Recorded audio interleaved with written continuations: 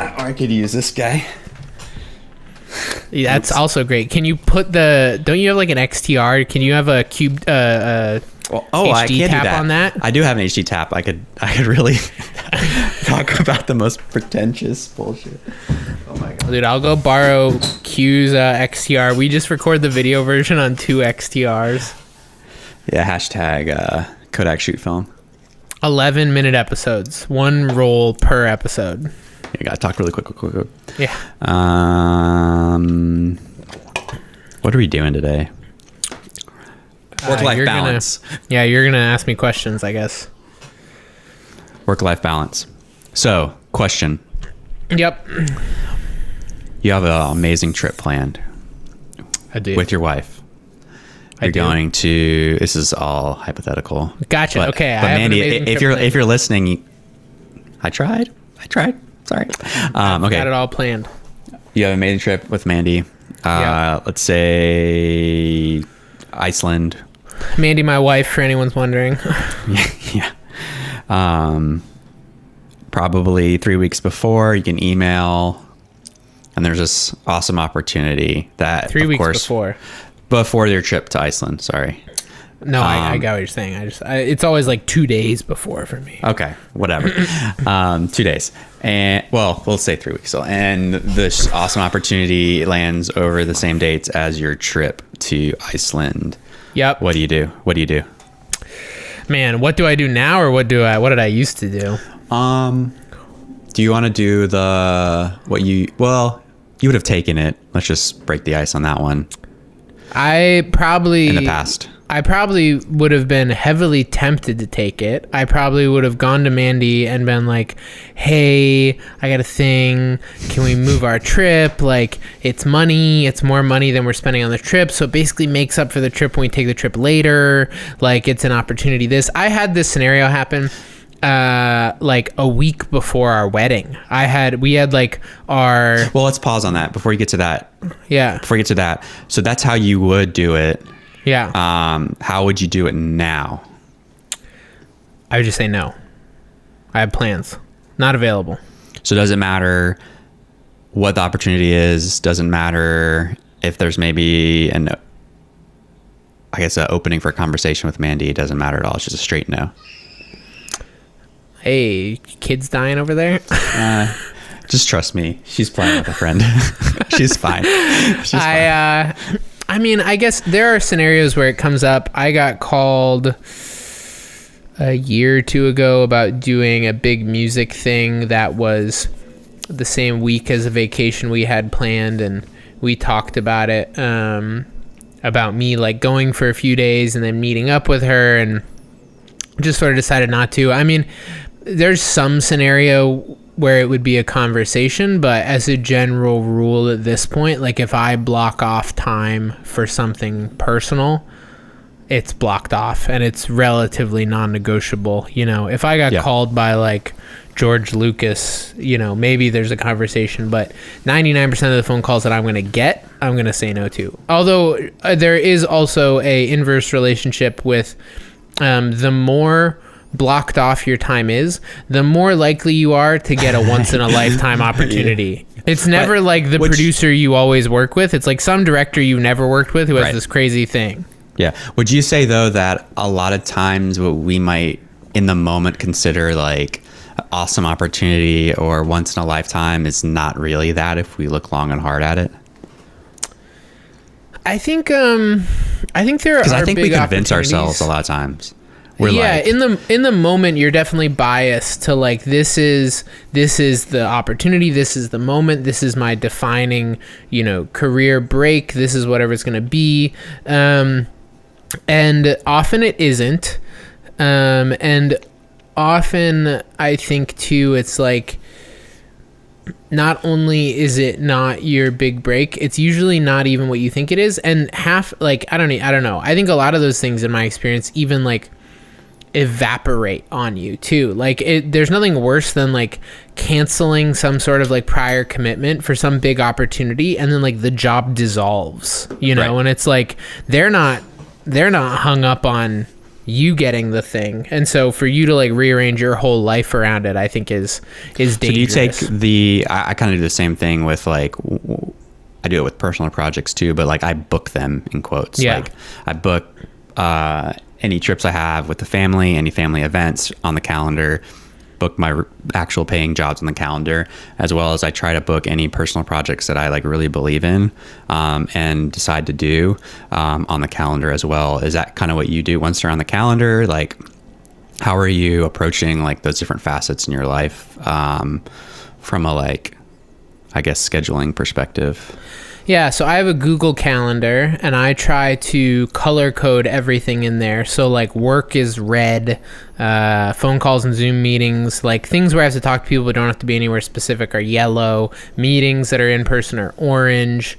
And there's like a few other codes, but generally like once something goes on there, it's pretty firm. Like if I got a call today that was like, hey, can you shoot Thursday afternoon?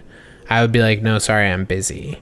And, you know, I think part of that is the like confidence and opportunity and whatever else thing to be like, I could do these other days, I could do whatever. But like, you know, if people are like, hey, could you do Wednesday or Friday? And you go, no, I'm not available, but I could do the following Monday or whatever. Like, I think that there's a part of me that always felt like I had to be available to whatever the first thing someone asked for was. But at this point, it's like, if it's a date night, if it's, you know, lunch plans with friends, like if it's not like, oh, I want to go to the gym that day, like if I have actual plans that involve another person, they tend to be pretty locked.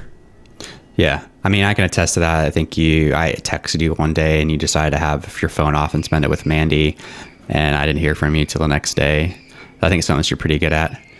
Promise. The kids, they're having fun. The kids are having fun. I used to be horrible at it. I used to be like, you know, was that something that you were like, I need better work-life balance? Because I know that's like this holy grail topic or not holy grail topic, but something that everyone's trying to accomplish is to have work-life balance. Like, when did you start becoming a stickler about it, and why?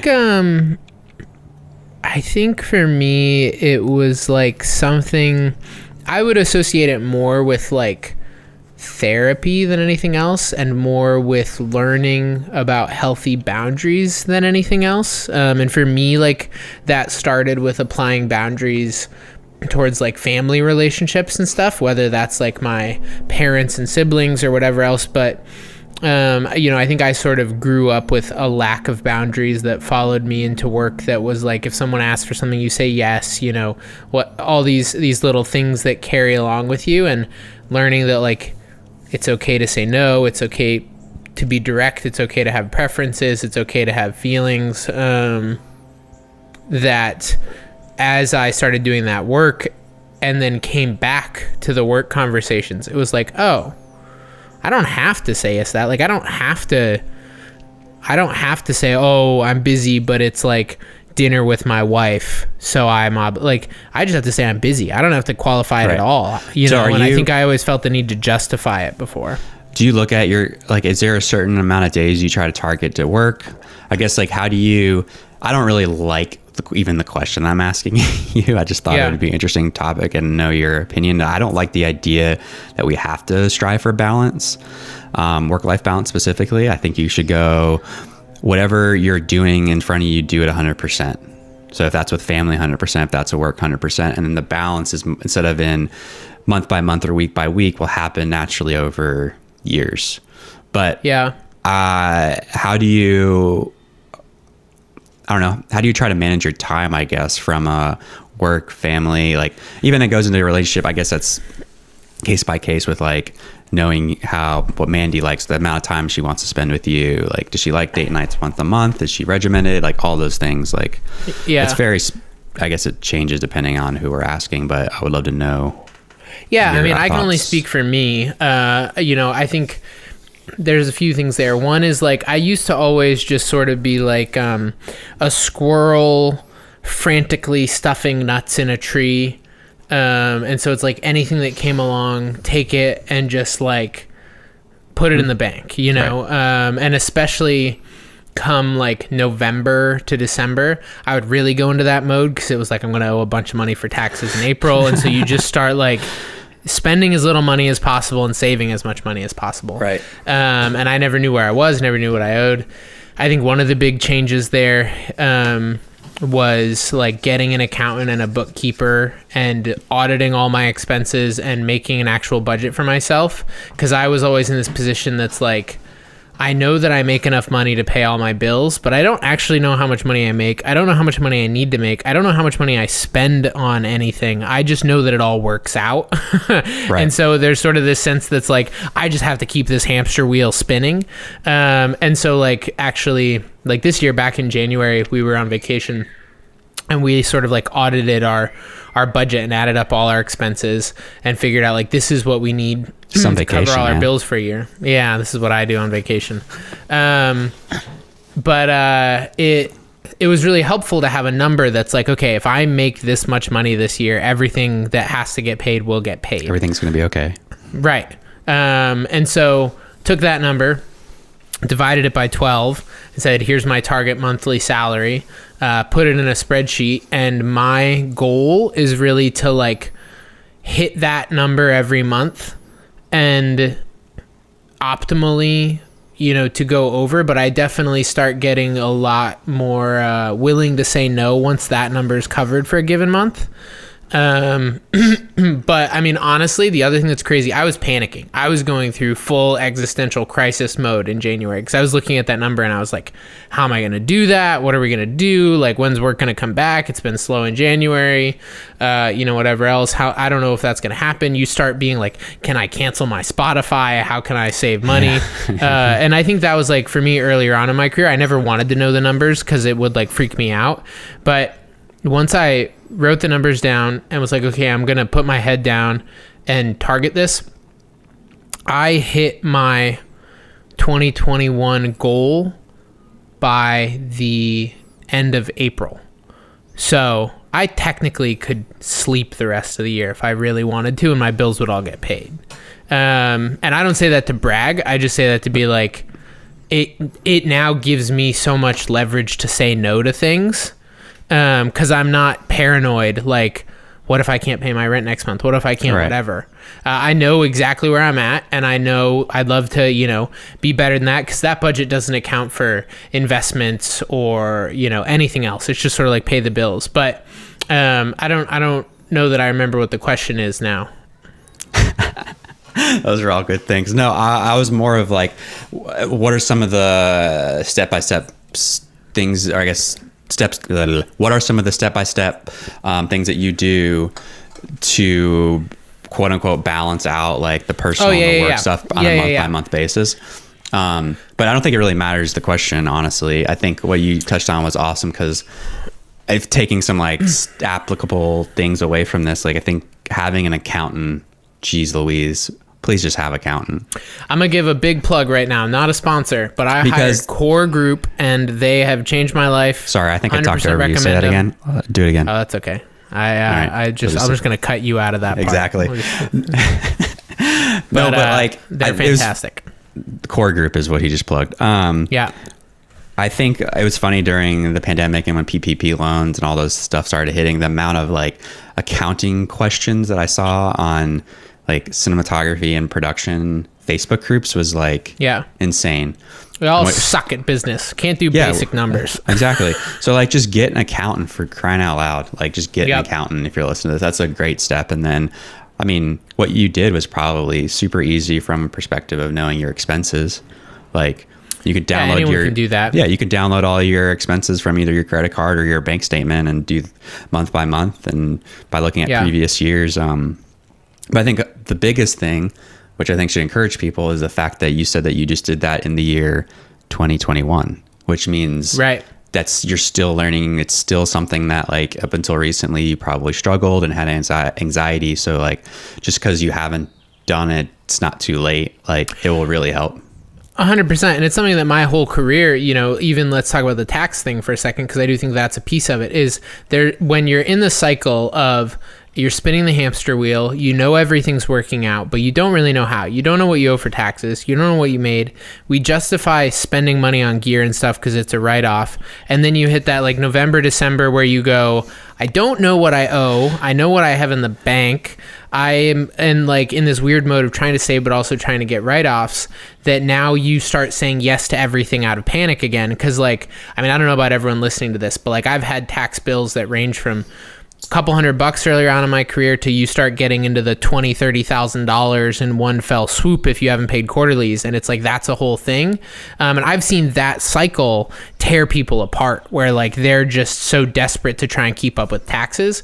And that's another small thing that's like just knowing that number and knowing where you are is so helpful, because maybe if you just didn't buy some crazy piece of gear you bought and just put that money straight into your taxes instead, you would have had a way less stressful year. Like there's a bunch of little examples like that, but I think if you're just starting out and you don't have like any resources, get like QuickBooks and hook it up to a business checking account or whatever, and then have a CPA file your taxes, but at least try to track all your expenses and whatnot. One thing I like to do is get like 2 cards and be really diligent about using one, credit cards that is, about using one just for work expenses and tying that to the QuickBooks account along with your QuickBooks checking. And that just makes things very simplified.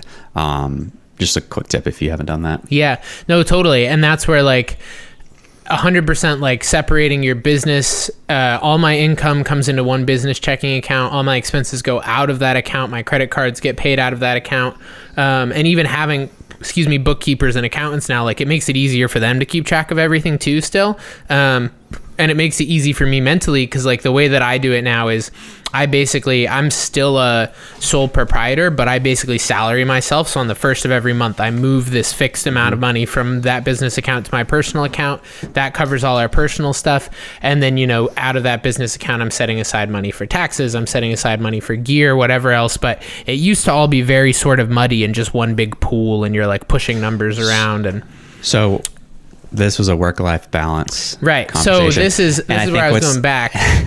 No, it's good to know that I think part of having a good work, quote unquote, balance in work life is to organize your life and ask questions of people that are smarter than you, who run maybe production companies, even if you're a sole prop. So like that's part of being in a good mental state to then be able to gauge whether work should be taken or not taken, versus going on a trip that you've planned with people that you do life with. And so, get your shit in order.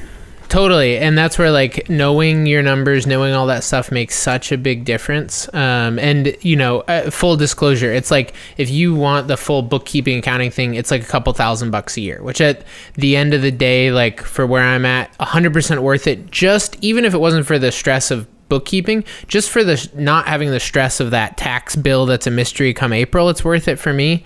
But there are definitely earlier parts of my year where I couldn't budget that version that gives you an updated estimate on quarterly, like an ongoing. I had QuickBooks Online. My problem was I never went in and labeled things. I would do it for like a month, and then I would get busy and just forget, and then I would be like, well, I'll just catch up on it later. And then it was like April, I would go back through the year of transactions and try and start classifying things.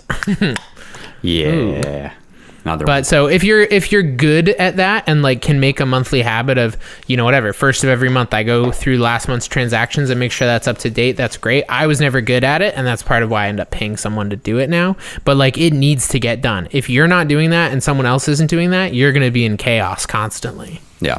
And I think chaos is how, when we introduce chaos and we aren't clear in our decision making. And that goes into the whole, like, you're saying yes to everything because you're doing it out of fear. And then you have all of this personal life that is just getting destroyed behind you, and no way to offset that at all because you're just, you're in chaos. So I think that's something that's like knowing where you are gives you a whole lot more leverage to be like, it's okay, I can afford to say no to this, we're good. I have other stuff going on. I think another big thing for me on the like work-life balance side was realizing, you know, it sort of comes back to that confidence thing, but like you're the only one who can put your life in order. And like I always sort of, you know, had this thing that's like, oh, my schedule is so inconsistent and crazy, and so like I don't have time to like go to the gym or have a routine or whatever else. And it's like, that's a horrible excuse. Like if there's anyone that has the ability to make sure that happens, it's usually us, but we're the ones who are like, oh, I sleep in until 9 and then I have a 5 o'clock call time and then I do whatever. And it's like, at this point I've had to enact daily routines. That's like, I wake up at 6:30 every morning right now. Like weekends, weekdays, it's just a routine thing for me. I get up, I journal, I meditate, I go to the gym, I, you know, have been running, and like those things to me help balance so that like when I, you know, come to my email at, you know, 10 or 11 o'clock even, that's fine. Like I don't have to be up at 2 a.m. replying to every email right away. I don't have to be answering the phone on the weekend. And, you know, I think that ties back into this thing of just like confidence and setting boundaries, but that like when you start putting it in its place and saying, hey, sorry, I'll get back to you on Monday. Hey, you know, I'm just doing stuff right now. Like I have plans. Like your life isn't gonna collapse.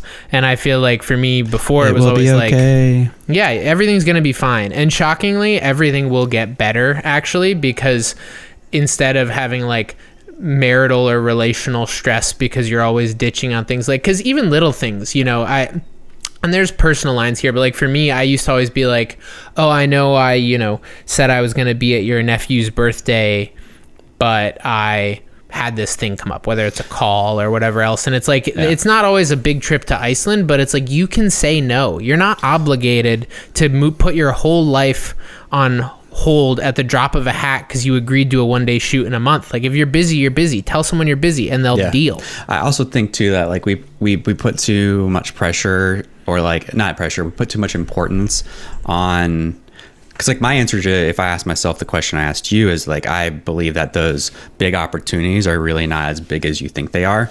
Right. And they're just going to be normal opportunities, and like you stated, like a letdown too. And I think we put too much pressure or importance, like I said, on opportunities in quotes, and they're not really as big as you think they are. I think success is the culmination of hard work over a long period of time. And like, I think we should just take a step back, take a breath, and like, no, your bank commercial is not going to get you the Nike spot. And honestly, your Nike spot maybe isn't really that important in the grand scheme of things. And it's not going to be your big break. Like, I don't know. I hear a lot of people like, oh, this is going to be my big break. This is going to be my big break. And I find big breaks aren't obvious. They're like, they come out of nowhere. I will, and maybe, you know, someone can tell me in the comments if I'm missing something about my life that they can tell me, but I don't think I've ever had a big break. I think I've had outlier projects, and that's where like your career progresses slowly and steadily in the direction that you are intentionally pushing it. But like I've gotten calls that were like, I did this like $250,000 commercial campaign, and I was like, this is my big break. Like I'm going to do this stuff now. Haven't gotten called for it again. It was an outlier. It wasn't a big break. It was like the weird opportunity that popped up. And I think that's the thing, is like those big opportunities are not a big break to a new and brighter future. They're outliers as a general rule, would be my experience. Like I've gotten calls from big brands and production companies and agencies, and people have said, hey, we want to put you on our roster. And every time I go, it's my big break, it turns out to just be an outlier. And the things that are consistent big progress are happening slowly over time, and you're building and you're building and you're building. But if you have some like big spike, everyone wants to think that that project is going to be like Elliot Rausch's Last Minute with Odin, and next thing you know, you're on your career of like $1 million commercial spots. Right. But that happens to like 4 people, and the rest of us, it's just like your child's birthday party is a much more important part of your life than that like one bigger budget job than usual, or the thing you got to do that had a steady cam. So you had to blow off the rest of your life. Yeah. The end. Yeah.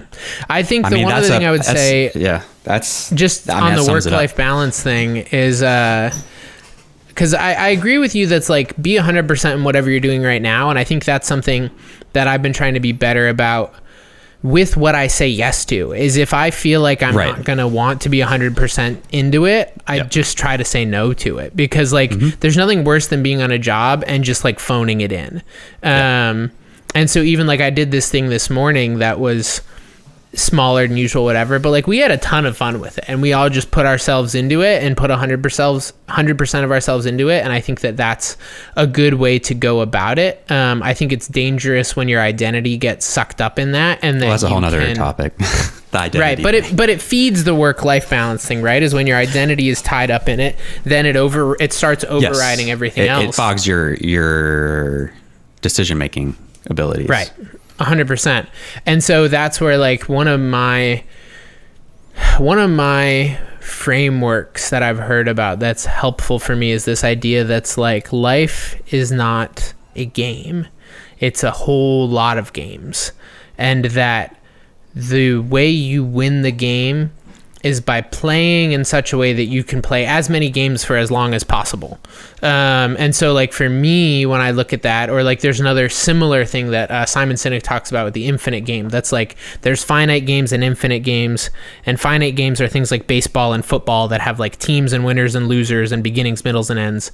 And infinite games are things like Legos, or, you know, whatever, Lincoln Logs, or marriage or business. Like, you don't win, you just keep playing. And infinite games, the goal is to play for as long as possible, and you get to make up the rules. And I think for me, when I realized that like work and this career is not a winnable game, it's not a beginning, middle, and an end, it's just a thing that I'm going to keep doing, that helps me balance it a lot better. And when it's a game that I want to play and I want to play well, but it can't be at the expense of every other game. Like if I'm losing the health game because I'm really over investing in the work game, or I'm losing the relationship game because I'm investing in the like Instagram game, there's a problem. And so I agree with you that like, if I'm at the gym, I'm 100% there as much as I can be. If I'm on set, I'm 100% there. But if as a pattern, one of those things starts significantly sacrificing the other things, for me, that's where I have to reassess. And there's some people who do that. Like if you want to go to the Olympics, then maybe you do have to make sacrifices. Maybe you're not. And that's like a question for you in your life. But for me, it's like, if any of those things is significantly impacting the other stuff in a way that's devolving, that's where I have to reassess. Yeah. So how many quote unquote games are you playing? Oh, fuck. That's a great question. Hang on. I wanted to answer it while you fix that. Okay, go ahead. I don't know. I think it's hard to break it all down. I mean, there's like, finance is a game, right? Like personal finance, business finance. I think creative, like visual creativity, is a game. I think fitness is a game. I think being a husband is a game. I think being a podcast host, but there are definitely like more important games than others, you know. Like, to me, it's like, I think when people think of work life balance or whatever, it's really personal. I guess like relationships with your wife, your significant other, your kids, your home life, and then the work life. So like, that's kind of the two games I think people immediately go to. Well, and I think that's where it's like the pillars are like physical health, mental, emotional, and spiritual health, relationships, and then, you know, I think I would almost separate creativity and financial success as like two subparts of things that, because if you just call it work and personal life, I think that's where it gets messy. Because like, you could go be doing all personal projects or just podcasting all the time, and you could say this isn't work, but it's, you know, or you could just be working all the time, it's not creative. And so I feel like I have to balance, you know, the creative outlet game, if we're going to use that framework, and like the make money game, and figure out how to put all those pieces together. So I don't really look at it as just like work and then personal life. It's more like the pieces of personal life, the pieces of work, and there's like 6 pillars building everything up. Yeah. But I think the discussion is like, what makes like anybody who's an artist a little difficult is because of the overlap, and like you were saying with the personal, and, or what do we call about it in episode, we called it in episode 2, like commercial, no, Art and commerce. Yeah. So you have the art and the commerce side of that pillar. And then, yes, I think there's like your family as a whole. Then if you have a significant other, that's another pillar. I think it was just a good thing for people to, I love what you said about if something, what did you say? If something is drastically, if you're like overweighting something and it's harming or coming at the cost of something else. Exactly. That's when you need to like sit down and like really analyze like what you're actually doing.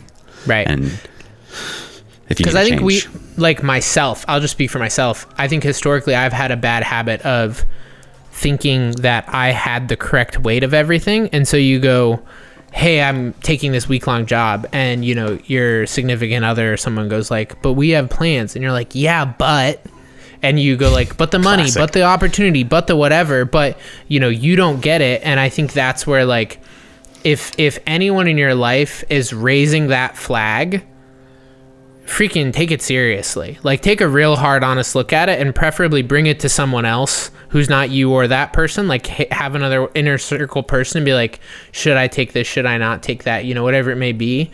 But because I think we're all really good at justifying things. But if someone's saying like, hey, you're mentally a little touchy lately, or like you haven't really been present, or you know, you're missing family stuff, like they have a better sense of it than you do, and you're going to get defensive about it, but you need to take a really hard look, because next thing you know, you'll be me, and that's not what you want. Yeah. Oh my God. I'm buying a camera this week. The end.